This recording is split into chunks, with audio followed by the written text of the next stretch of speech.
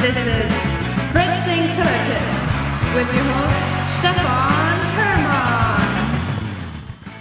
Hermann. Yeah, welcome to our first episode of Fritzing Killer Tips, inspired by the Photoshop killer tips from Matt Klostowski. Here I want to show you how to use fritzing, and I'm very happy that you are watching this podcast. Today's topic is the generic IC.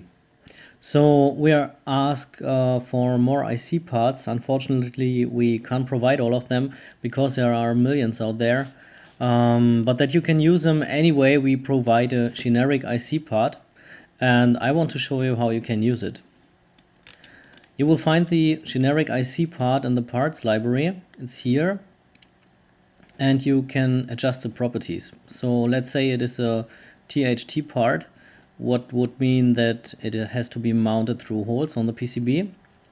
I can change the label to, let's say, XYZ123 MK2, and I can say how much pins should it have, and I can even adjust the spacing.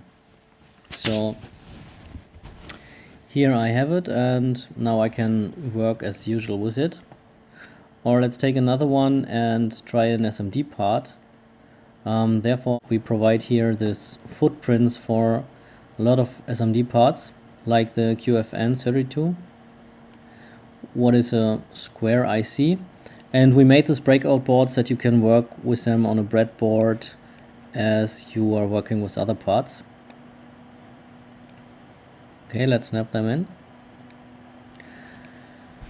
And you can, of course, go to the schematic view and work here with them. Go to the PCB view and work here. So the SMD parts are always placed on top of the SMDs. And yeah, let's make some connections. Maybe from here to there. If you hold down the shift key, then you can make this rectangular traces. Let's make another one here. So it's quite easy to work with it. And yeah, that's all for today. I hope you enjoyed it, and I hope to see you next time.